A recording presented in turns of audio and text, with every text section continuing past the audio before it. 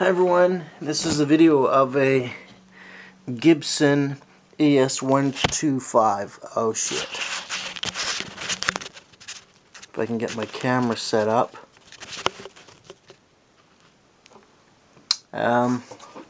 Here it is. Sorry, I can't do this very well. I know what I'll do. Do it this way. So here is this bad boy. It's 1966, I think. Yeah, I got so many guitars I can't remember. Most of it's original pickups. Newer tailpiece there. Pickups are original.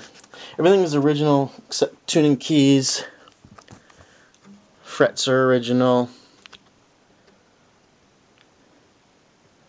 Really cool guitar. It's got kind of a small neck. Absolutely gorgeous finish on it though.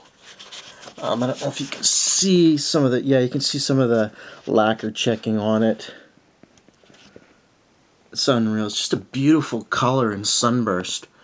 Yeah, 1966, pretty much original except for a bridge and tuning keys. Sounds amazing with P90s. Just love it. It's an old guitar, of course, and it just sounds amazing. I'm not going to plug it in because it's like 20 after 1 in the morning. How's this going to look? Hope this looks okay. Don't know if it does.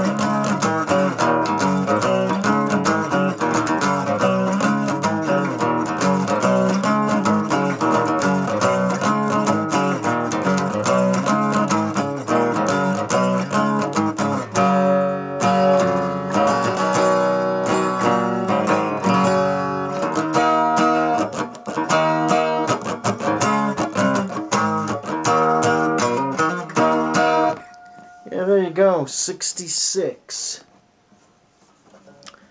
1966 Gibson ES125. I think it's a TDC. Well, it's got two P90s. Lovely back on it. Just incredible finish. Oh, beautiful. I love old guitars, old Gibsons. Just any guitar is cool, but the older the better. They just have an amazing vibe. Yeah. I've had this for a couple years, 2 or 3 years. Been getting into the archtop semi-acoustics or whatever, and I think this is the one that George Thorogood used to play. One of these. I don't know if you can see the lacquer checking there. It's just amazing. It's cool. It's got a really kind of small, thin neck, but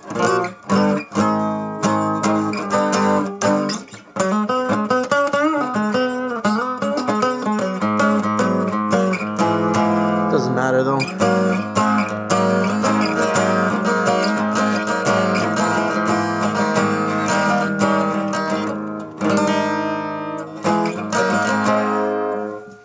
There you go. Thanks for coming out. 1966. Yes.